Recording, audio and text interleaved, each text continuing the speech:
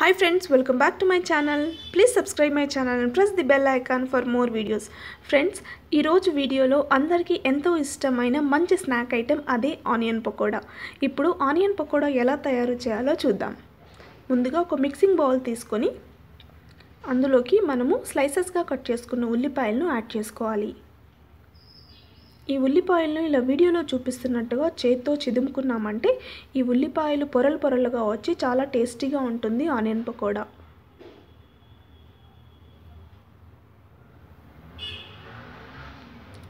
ఇప్పుడు ఈ ఆనియన్స్లోకి మనము రెడ్ చిల్లీ పౌడర్, ధనియాల పొడి, జీలకర్ర, ధనియాలు ఇవన్నీ యాడ్ చేసుకోవాలి.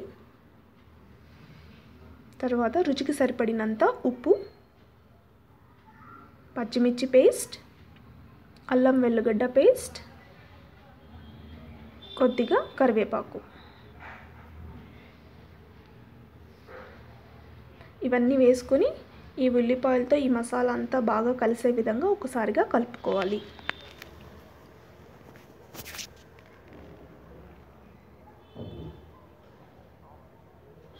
ఇప్పుడు ఇందులోకి మనం శనగపిండిని యాడ్ చేసుకోవాలి. తర్వాత ఒక 2 స్పూన్స్ బియ్యపిండి.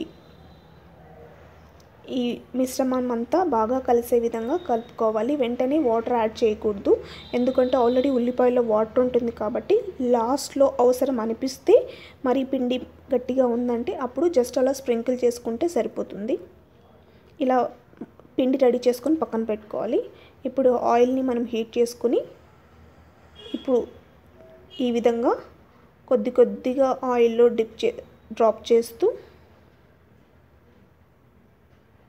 పకోడాని వేసుకోవాలి. అంతే, ఈ ఆనియన్ పకోడా కొద్దిగా గోల్డెన్ కలర్ వచ్చేంత వరకు మనము ఫ్రై చేసుకోవాలి.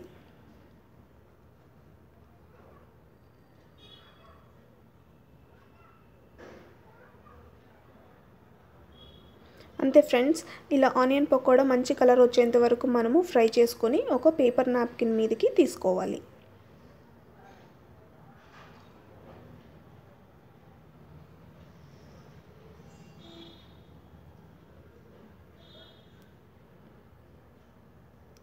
నెక్స్ట్ ఇప్పుడు మనము ఈ పకోడాలోకి గార్నిష్ గురించి పచ్చి కరివేపాకుని మనము ఫ్రై చేసుకొని వేసుకోవాలి.